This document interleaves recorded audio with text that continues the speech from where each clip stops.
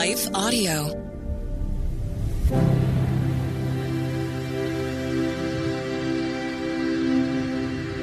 Hello.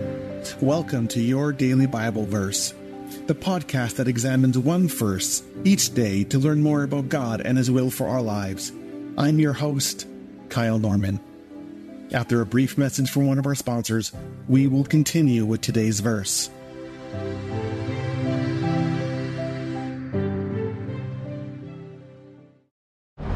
Audiences are raving. The Carpenter is stunning. What cause do you have in Nazareth? My father sent me. He's a fighter. He's good, too. An unconventional parable as action-packed as it is faith-promoting. Fighting can be lucrative here with the right connections and talent. And easy to lose your way.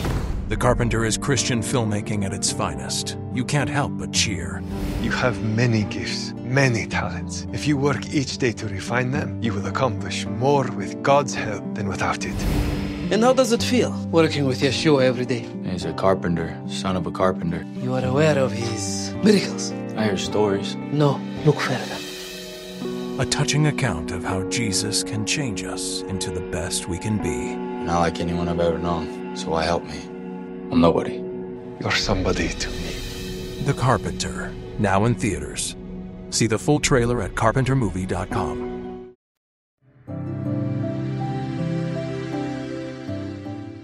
Today's verse is found in Mark chapter 10, verses 50 and 51. Throwing his cloak aside, Bartimaeus jumped to his feet and came to Jesus. "What do you want me to do for you?" Jesus asked. Have you ever been invited to dinner where somebody tells you, order whatever you'd like, it's on me? It's a fabulous experience, isn't it? But have you ever sat there worried that you would be judged by what you order? In that moment, you think, they probably don't mean it. And so you decide to order nothing more than a side salad and a water. I've done that. Whether we doubt the invitation, or we doubt our worthiness to receive such a gift, or whether we are afraid that we will look like a burden, we end up missing out on what is offered to us. We can have that same attitude when it comes to prayer.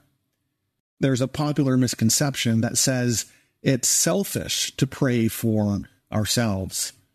And in every church that I've been in, I've met people who long to have a deeper experience of Jesus in their life, but feel unable to bring to him what is deeply on their hearts. Blind Bartimaeus shows us a different way. He is called forward to meet Jesus, and he hears the most blessed of all invitations. "What do you want me to do for you?" Jesus asks. Now imagine if Bartimaeus said, "Oh, Jesus, it's selfish to ask for something for myself." Imagine what he would have missed out on. The fact is, when Jesus asks the question, he's inviting Bartimaeus to articulate the deepest need that he has. And that's the invitation that Jesus makes to us all. Blind Bartimaeus shows us how to ask for what we want and what we need. Now, Bartimaeus had heard about Jesus, and he didn't have all the answers. He didn't know exactly how this Messiah thing was to work. But somewhere in the depth of his soul, he knew that Jesus could help him, could bless him, could heal him. And so in an act of reckless resolve, Bartimaeus hurls himself before Jesus. Hearing that Jesus is near, he begins to holler, "Jesus, Son of David, have mercy on me." And even when he is rebuked by those around him, he won't be deterred. He cries out even louder than before, "Jesus, have mercy." This is a lovely example of the boldness that we should have in prayer. Have you ever felt like you shouldn't bring your needs to God? Maybe somebody told you that or left you with that impression. Maybe you think that God has more important things to do than care about you. Jesus comes to us in the places of our deepest needs, and he joins us there. He doesn't shun our cries. He doesn't turn away from us. When people rebuked Bartimaeus, Jesus stops and he invites him near. He invites him to experience his closeness. and he asks the fabulous question, "What do you want me to do for you?" And in asking that question, Jesus flings the doors of heaven's blessings wide open. There's no caveat, there's no restrictions.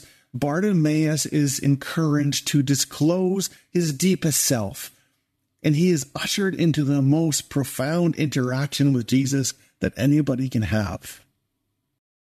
But now the ball is in Bartimaeus' hands, and he has a choice to make. He can either speak what's on his heart, or he can decide to say what he thinks Jesus wants to hear. He can either be open and honest, or he can put on a facade of spiritual put-togetherness. He can either say, "I want to see," or he can say, "I'm fine." Now, of course, Jesus knows what Bartimaeus needs. And so when Jesus asks the question, he's inviting Bartimaeus to open himself. In fact, Jesus asked this question many times. He asked the same question to James and John and to the man in the pool of Siloam. The fact is, there can't be a deep connection with Jesus if we withhold ourselves, if we think that there's some part of our need that won't be received. Bartimaeus knows that he stands before Jesus, the healer, and if anybody can heal his blindness, it's him. And so he says, "My teacher, I want to see." And in that moment, he stands before Jesus completely exposed, no bravado, no facades, no pretense. Bartimaeus is nothing more than a blind beggar. It could be scary to open up to Jesus in such a real way. But that's the place of healing, and that's the place of faith.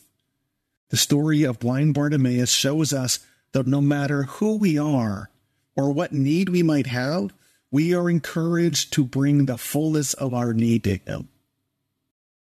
Of course, I can't promise that you will receive a yes to your prayers. In prayer, we might not get the answers that we look or hope for. That's part of the life of faith. But when we respond to Jesus' invitation, telling him what we want or what we need, we will always find a stronger connection with our Lord, and that connection will sustain us. So what do you want Jesus to do for you?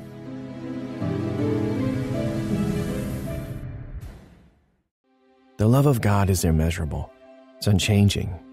It's indescribable. Because God loves you so much, you can sleep through the night in peace.